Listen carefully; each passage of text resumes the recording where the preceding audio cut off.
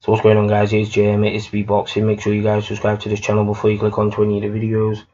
Also comment below in the comment section if you guys have any opinions on what I'm saying in any of the videos.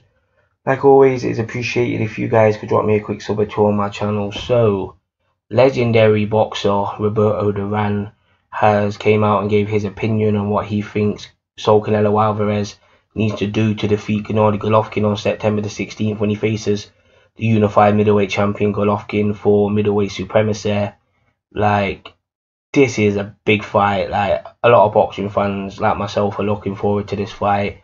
Forget all the fucking Mayweather-McGregor antics. Yeah, it's entertaining, but this is a fight where it's a genuine 50-50 in my opinion. Like, a lot of people are saying it's not a 50-50, that Golovkin's just going to walk through Canelo, but I don't see it like that.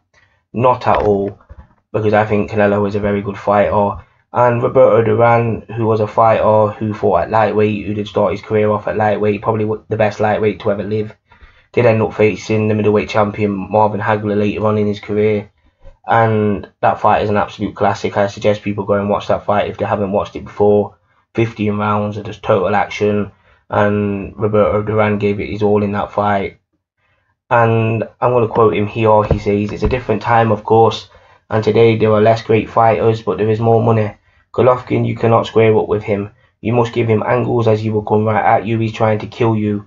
You must make him go crazy with movement and by spinning him and not letting him get set, and then you must box him."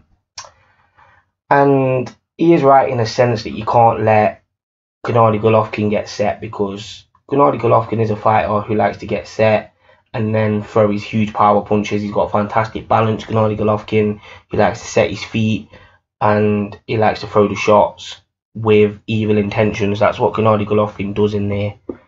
But somebody who's going to give him movement, but not just any old movement. Like, sometimes fighters run against Gennady Golovkin. Like, we saw that when William Monroe Jr. fought him.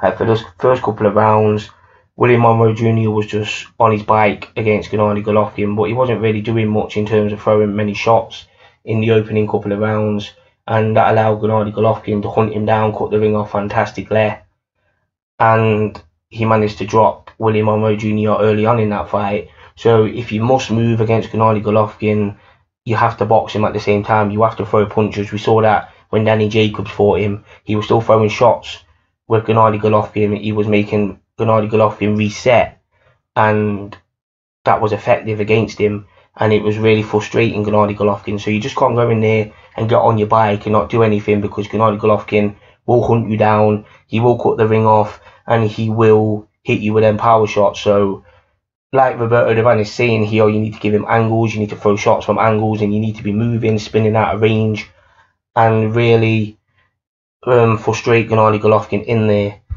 But Gennady Golovkin has very heavy hands, so I think if he catches Canelo Alvarez, he could hurt him. And Canelo Alvarez has only ever been hurt once in his career. He's never been down in his career, Canelo Alvarez. Correct me if I'm wrong, but I don't think he has been. He was hurt against Miguel Cotto's older, is it his older brother or his younger brother?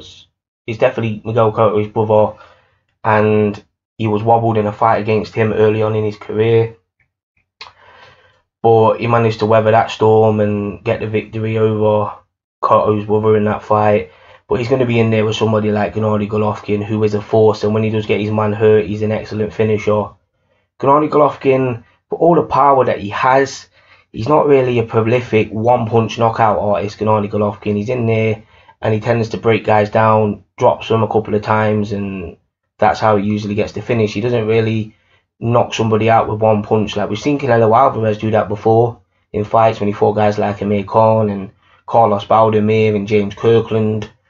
But at the same time, Canelo's not the biggest puncher at middleweight, in my opinion. Don't get me wrong, he's got decent power, and I think if he's able to offset Golovkin, he might be able to back him up, and he might get Golovkin's respect in there. So Golovkin's not there hunting him down all night, but he does need to throw punches against Gennady Golovkin. If he's going to use movement, then he needs to throw punches. And I think this could be a very competitive fight. Like, a lot of people underestimating Canelo Alvarez. I'm not one of them people. Like, I would not be shocked in the slightest if Canelo Alvarez managed to get the victory. I don't think he'd be able to knock Gennady Golovkin out. I think if he was going to get the victory, he's going to get it on points. Like, I would not be shocked if Canelo Alvarez beat Gennady Golovkin on points. I would be a bit shocked if he managed to knock Gennady Golovkin out, but I don't think he will. And I think if Gennady Golovkin is going to get the victory, he's going to stop Canelo Alvarez. But has Canelo got a better chin than we think? Because, like I said, he's only ever been hurt once in his career.